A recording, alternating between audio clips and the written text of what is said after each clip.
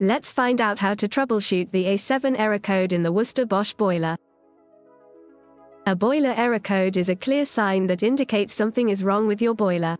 If your boiler displays the A7 error code, it simply means there's a problem with the hot water sensor or water NTC sensor, which stands for the negative temperature coefficient. It's the sensor that keeps an eye on the hot water temperature. Let's find out what causes the A7 error.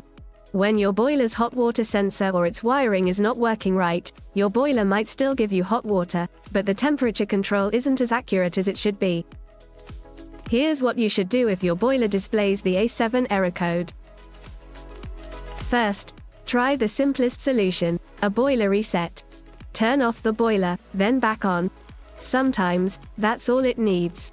Before resetting your boiler, don't forget to check the boiler manual. It's your trusty guide to making sure you're doing it right. But if the problem still exists, it's time to call the pros. Remember, gas boilers are no DIY zone. You need a gas-safe engineer or a qualified heating expert. Service steam heating engineers can handle all the boiler makes and models. As the accredited Worcester Bosch boiler installer, we guarantee to meet the highest standards set by the manufacturer. Click on the link below in the description to book a service team heating engineer. Thanks for watching, and stay warm.